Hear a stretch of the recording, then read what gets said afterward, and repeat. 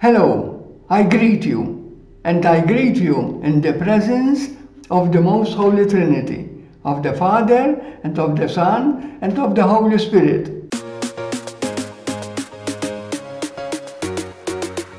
Mamma Margherita, Saint John Bosco's mother, was a very charitable woman. She offered assistance to those who asked her for her help.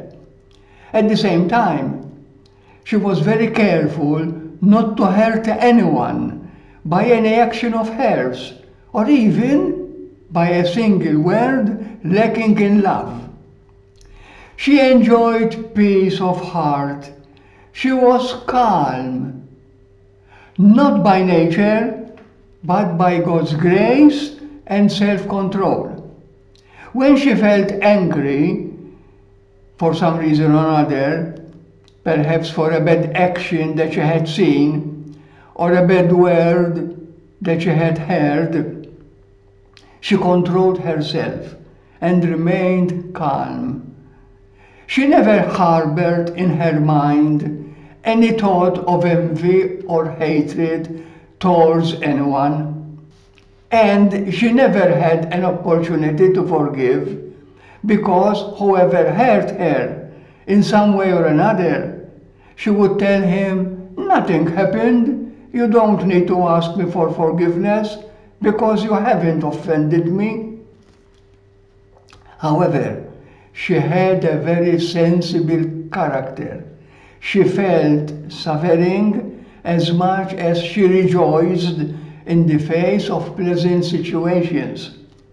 She praised and encouraged those who did good, whoever they were.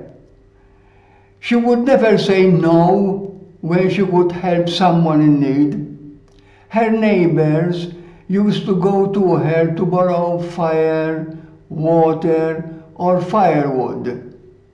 Whoever was sick and perhaps needed some wine to heal would send a relative or friend to Margherita and ask her for some wine. Margherita, sweetly, was always there to help those in need. She also lent oil, bread, wheat flour, and corn flour. Sometimes she got back what she had lent, but at other times nothing of the sort returned by the poor.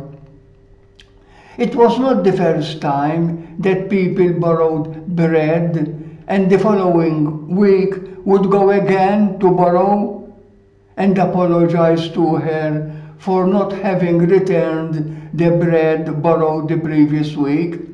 And Margherita told them not to worry and forget the bread she had lent them the week before. Just, she told them, "Give me back the bread that I am lending you today." The house she had in Becchi, you know that Becchi is in Castelnuovo d'Asti. Today it's called Castelnuovo Don Bosco.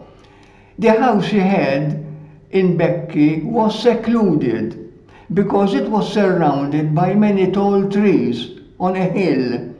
Sometimes, late at night, bandits would come to her and ask her for help. Bandits were lawless people, often very poor, who didn't even have a home and would wander from one place to another. These bandits used to call Margherita in a low voice from the street. They called her in a low voice because they were afraid that there would be some policemen at Margherita's house and end up facing them. Margherita went out late at night and helped those hungry bandits, tired as they used to be. The bandits would ask her for something to eat, and Margherita would tell them, "Come in. At the moment, I don't have any food ready, but it doesn't matter. I shall soon cook something for you. Then she would call one of her sons, Giovanni, who later on became Saint John Bosco. And she said to Giovanni, Giovanni, go and get some firewood, fill the pot with water and boil it. Let's make some soup from the vegetables of our field for these hungry people. These men are very hungry and have nothing to eat. These are our friends. Please note, she called them friends, and the reason was not because they were bandits, but because they were poor. And energetic Margherita would continue telling Giovanni, but don't tell anyone what we are doing tonight. Giovanni immediately obeyed and did what his mother had told him. After a little while, Giovanni would tell his mother, Mamma, the water in the pot is boiling. His mother would suggest to him, put the pasta in the pot. And Giovanni would go and find no pasta. So he would regretfully answer her, Mamma, all the pasta has finished. See if there is flour, Mamma Margherita would answer. And Giovanni would give her the same answer. No, Mamma, also the flour has finished. And Mamma Margherita would tell him, then put some pieces of bread and make a vegetable soup. Sometimes at home they had nothing else to eat except stale bread.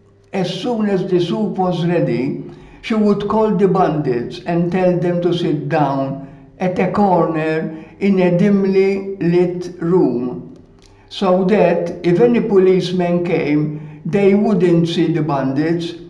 So those hungry bandits would come in, sit down and swallow the food. Afterwards, they would thank her gratefully, while often calling her Mamma, as if she had been her own mother. But the story does not end here.